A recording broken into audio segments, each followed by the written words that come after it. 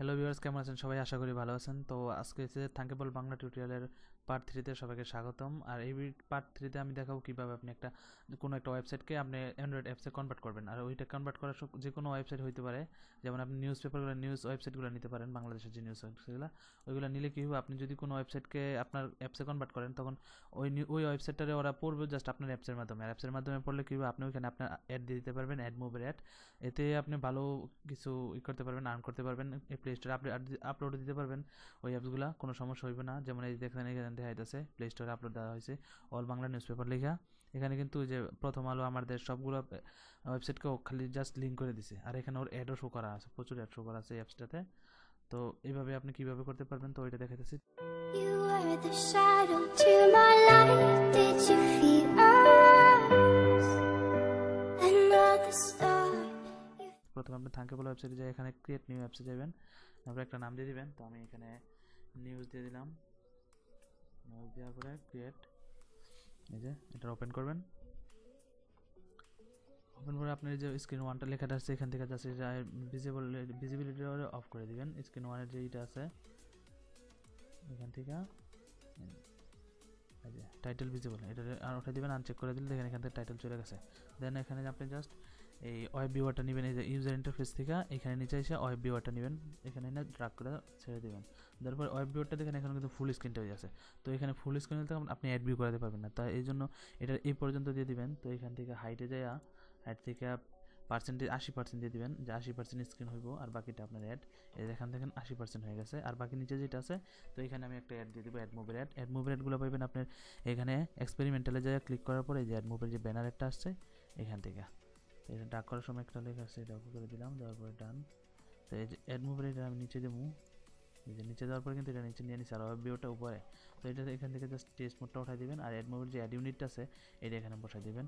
তো add মুভের add মুভের account কীভাবে খুলতে হবে ডিসক্রিপশনে দেওয়া আছে। অ্যাড মুভের অ্যাকাউন্টে ঢুকে এখান থেকে জাস্ট এখান থেকে ব্যানারেরটা আছে না, এখান থেকে কপি করে নেবেন। ঠিক এই যে ব্যানারটা ক্লিক করে এখানে ব্যানারটা দিয়ে দিবেন, কন্ট্রোল ভি চাইবা।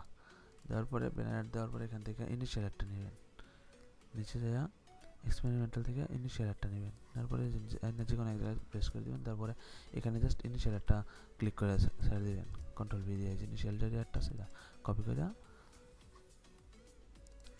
অ্যাড মোবাইল অ্যাকাউন্ট কীভাবে খুলতে হয় আমি দেখাইছি, যে কোড কীভাবে জেনারেট করতে হয়। এই যে কন্ট্রোল ভি দিয়ে এখান থেকে এখান থেকে টেস্ট মোড উঠে দিবেন, ব্যানারের থেকে টেস্ট মোড উঠানো যেতে। আচ্ছা ঠিক আছে। তো এবার হইতেছে ব্লগের কাজ। এই ওয়েবের মধ্যে যে কোনো একটা লিঙ্ক দিয়ে দিবেন, যে কোনো ওয়েবসাইটের, যেটা আমি বলছি। তো আমি এখানে প্রথম আলোর ওয়েবসাইটের লিঙ্ক দিয়ে দিতেছি এখানে, দিয়ে দেওয়ার কাজ শেষ। এখন জাস্ট ব্লগের কাজ।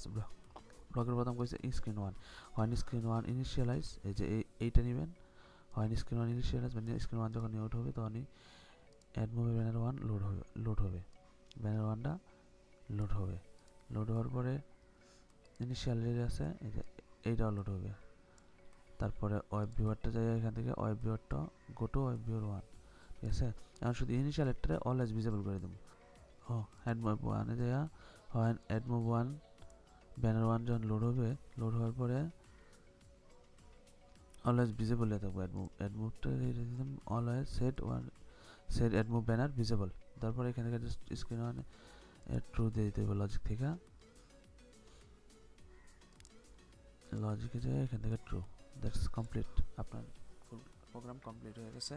এই যে এটাই screen one initialise add move banner ওয়ানটা লোড হবে এবং ইনিশিয়াল একটা লোড হবে। তারপরে গো টু ওয়েব ইউআরএল, এই দুটো অ্যাড লোড হওয়ার পরে ইউআরএলে যাবে। কিন্তু যখন ক্যান্সেল করবেন তখন ব্যানার ওয়ানেরটা অলওয়েজ ভিজিবল হয়ে থাকবো। যেখানে টু দিয়ে দেওয়ার পরে কমপ্লিট হয়ে গেছে, এখন হয়ে গেছে। এখন অ্যাপটা জাস্ট আপনি